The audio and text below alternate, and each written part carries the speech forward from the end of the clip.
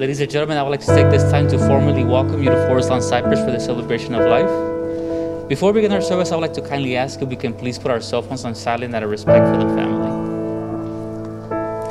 And leading us in this service will be Mr. Randy Hill.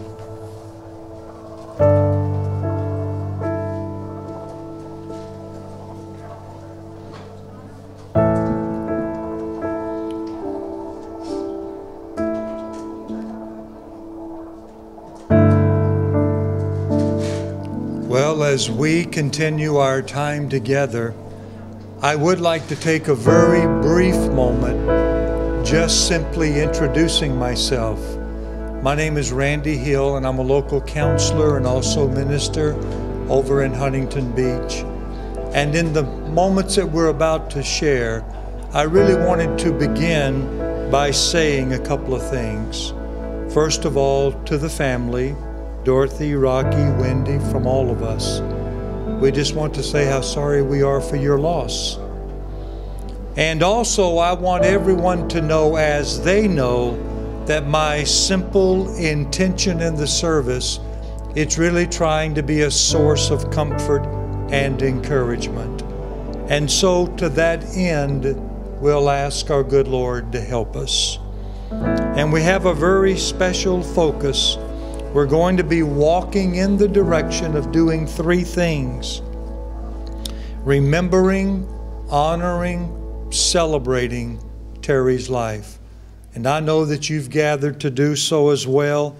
So I'd like to tell you a little bit about the service and how it will unfold. In a few moments, I'm going to read a couple of scriptures. I put together a little message of comfort, especially for the family. And then we come to what I think is the highlight of the service. And that's an opportunity for anyone who might want to share with us a thought, a feeling, a memory, as it relates to your relationship with Terry.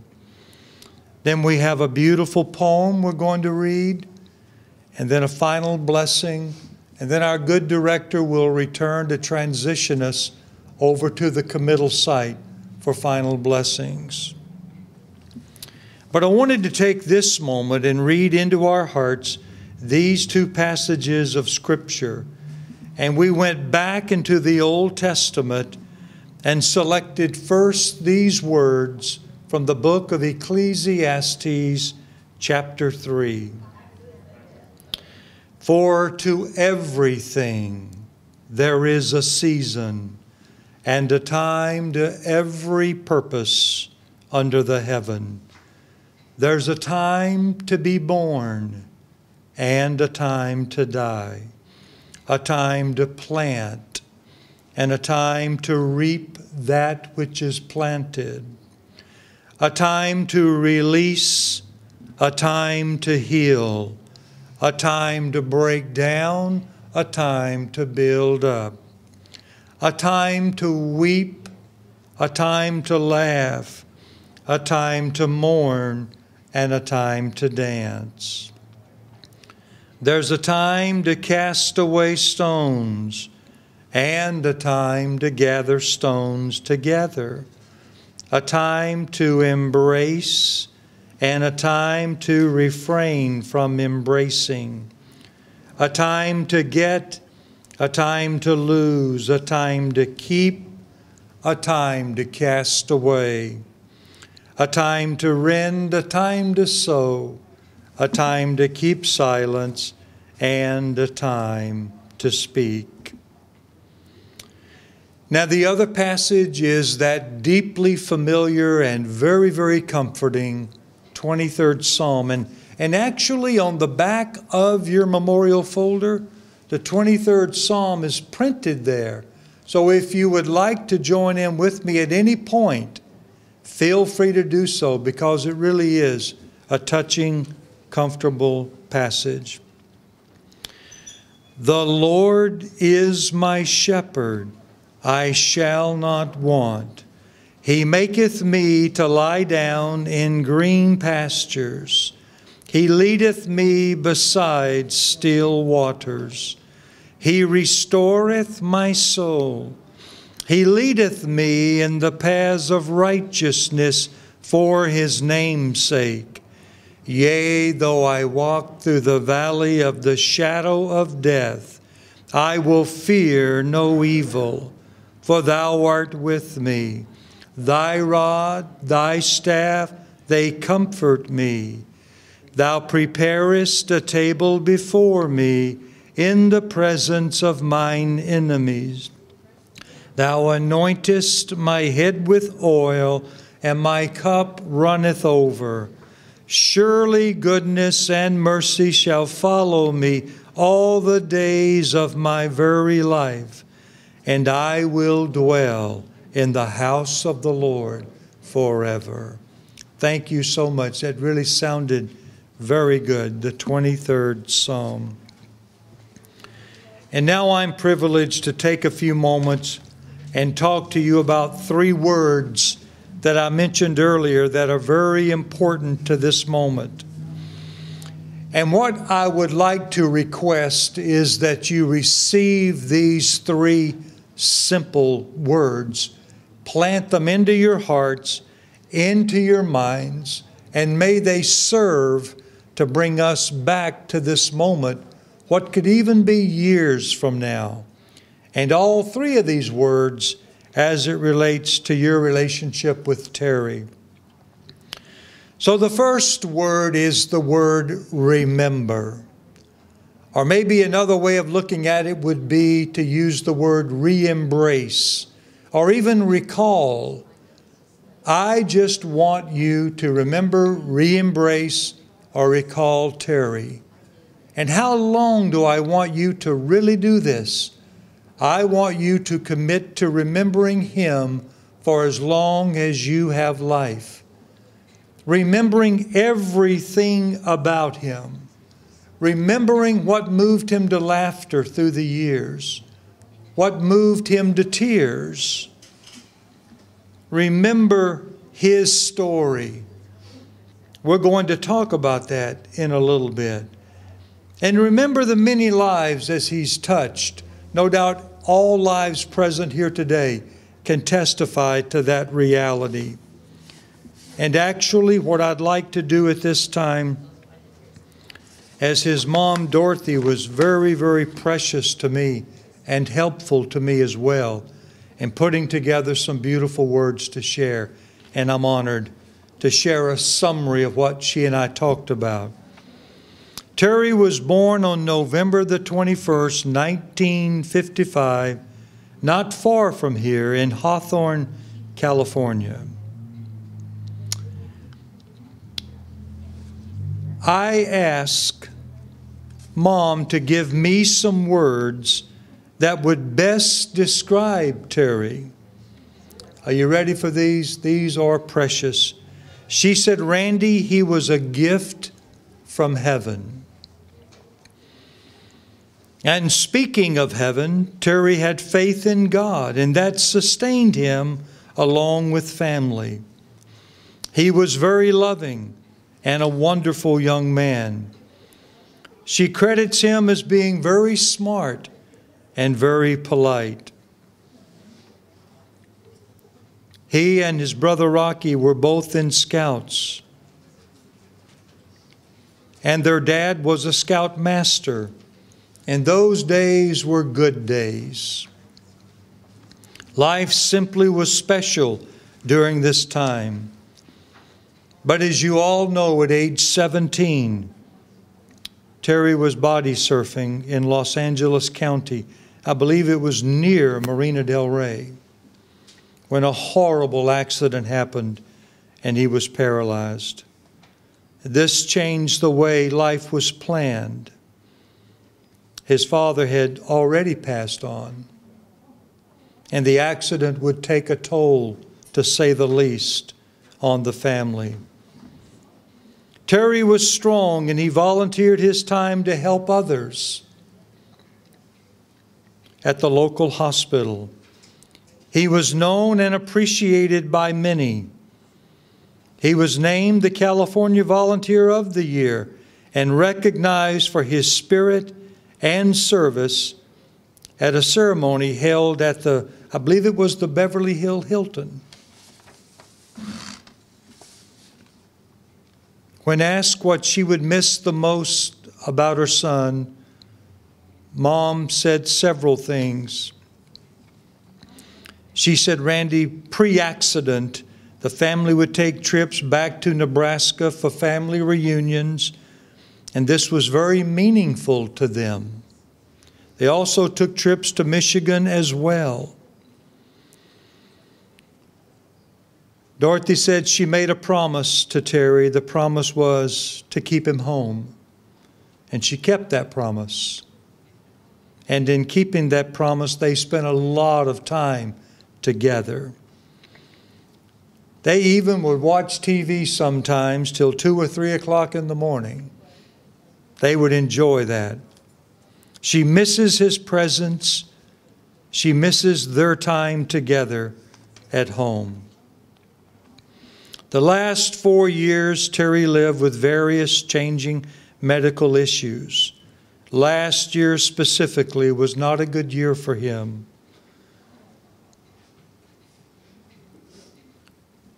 To Dorothy, to Rocky, to Wendy, I want to say that you all delivered a lot of hope to Terry. Let me explain what hope is in my mind. Hope is not always about changing things. Sometimes it is. Sometimes we can change things, and therefore we implement hope. But sometimes things just can't be changed. But what can happen is a difference can be made. And that's what you guys did. You made a difference in his heart and in his life. You delivered a lot of hope. You made the differences that mattered. And God bless all of you for your dedication to his life. Dorothy, I don't know if you remember saying this to me, but you said on the phone, Randy, God has helped us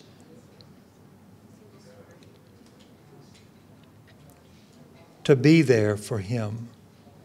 And it was so true. And you guys were so visible and available to him. This, which I just read to you, is what I mean exactly by remembering him. The second word is the word honor. Now, I watched as we arrived here today. We made our way into this moment to be visible and available to one another, but for the purpose of honoring Terry. For many, many things. His outlook on life, even facing what he was facing, his perspective, his faith, what he believed in. Today we recognize his goodness and his uniqueness and his love of family and the special gifts as a volunteer that he shared so generously with others. You see, while the family was making a difference into his life, he was making a difference into others' lives as well. And that's to be remembered. Remembering him is vital. Honoring him is essential. And the third word that I want to mention at the moment, in my mind, is the greater of the three. And that word is celebration. Now, I know this is a very, very difficult time for the family. But having said that, I want to go on and say this. I really believe we are here today not so much because Terry passed, but because he lived. And it's in the living of his life that he has impacted all who have gathered. He's made a difference in your hearts and lives. And you know, you might make a mistake if you look in this direction and assume that I'm the teacher here today, because I'm not. I'm just privileged to be with family, as we all are. We have a teacher in our midst. His name is Terry. And what is Terry's lesson to all of us? The lesson is that, like him, we all have a certain amount of time. Sometimes that's a lot of time. It can even exceed 100 years, and sometimes not much time at all. But here's what happens to us. We just don't think of it like this. But we're expected into life. We're born into life. We walk through life on a daily basis. And we refer to the time that we have as being our lives. And the only thing we can do with time we have was the only thing Terry could do with the time he had. And that is, Terry had to spend his time. He had to give it away. He could not save or harbor or preserve. It all had to go forward second by second, moment by moment, hour by hour, day by day, just as you're spending your time together right here, right now with family. But here's the blessing. I'm making the full assumption that everyone here and outside has a history of spending time with Terry, some more than others, and it may have been indirect through family, it may have been directly with him. But however it played out, one-on-one, group setting, on the telephone, as a volunteer, whenever, wherever, however time was spent with Terry, it really adds up to one thing: a gift of his heart, time, and life being given to you. And that's the gift that escorted you into this moment and will walk with you from this moment. And I want to stay in the spirit of remembering, honoring, and celebrating his life, because this is the highlight of the service, the opportunity for some to share a thought, feeling, or memory before we move on. So let me ask, anyone today like to take advantage, come up and share a thought, a feeling, a memory? Yes, sir. Come right ahead.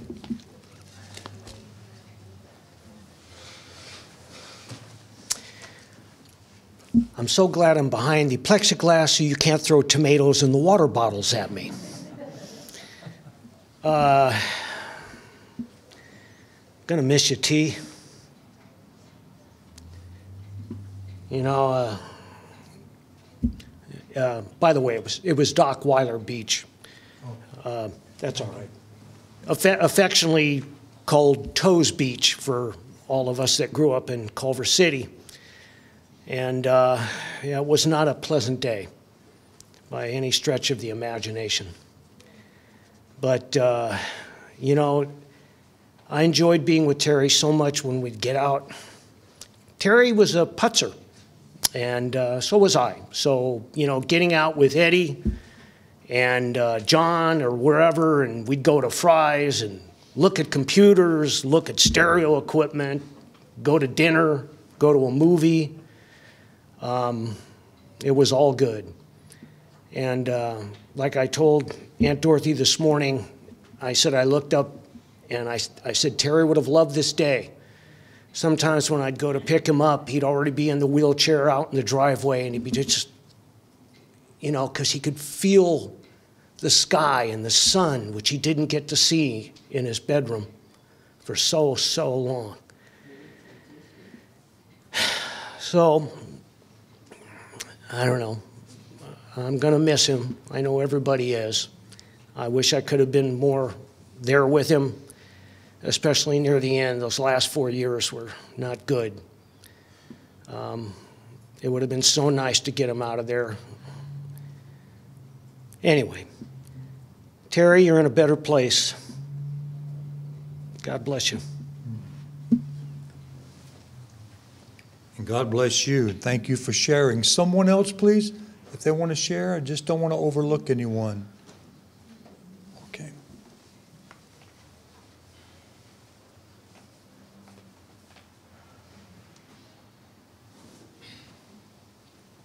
Thank you. Eddie, I can get you through the bottle from here. If I can make it through it.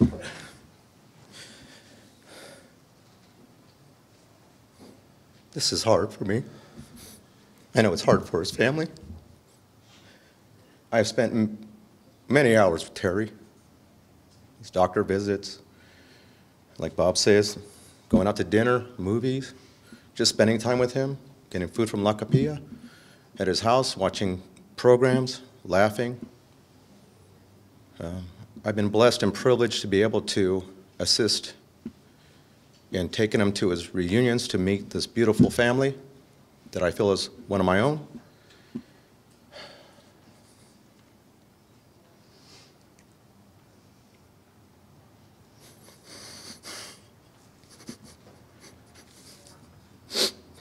He was more than a friend. He was my brother.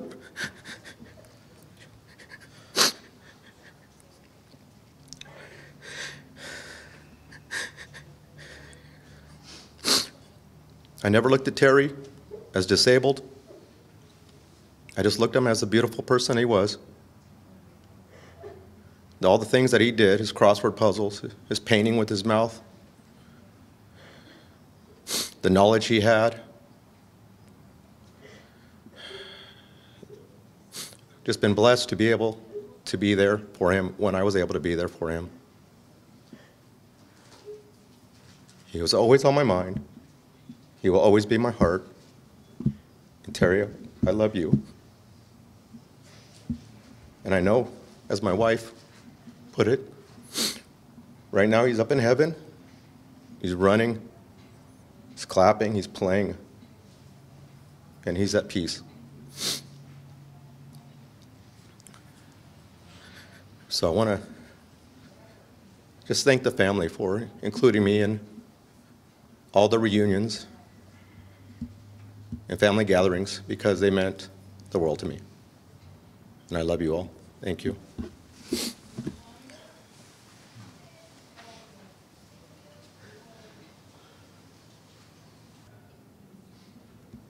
Okay. What I'd like to do at this time is read a little poem. Think of this as being Terry's message back to his family and the overflow to all the hearts that are present here today. The title is Afterglow, and the words are, I'd like the memory of me to be a happy one.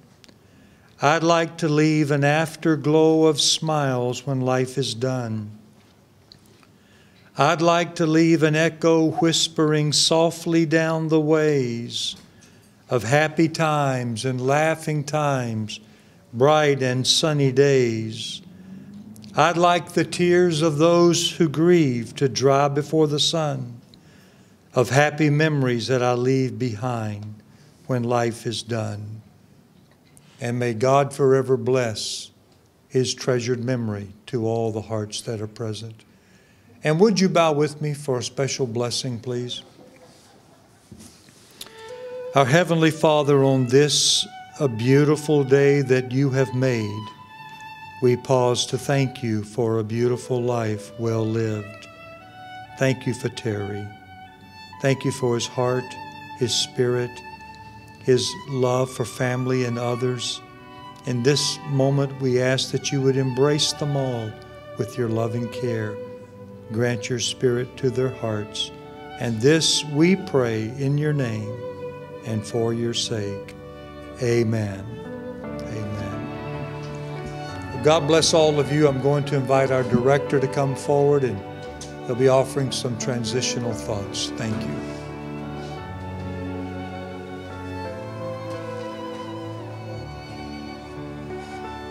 Ladies and gentlemen, this concludes our first part of the service.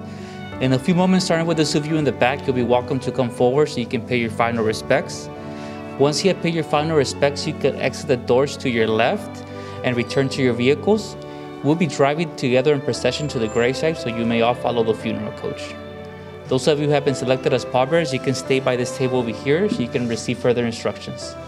And lastly, on behalf of Forest Lawn, we'd like to thank the immediate family for entrusting us with your loved one. Thank you. Starting with those of you in the back, you can come forward at this moment.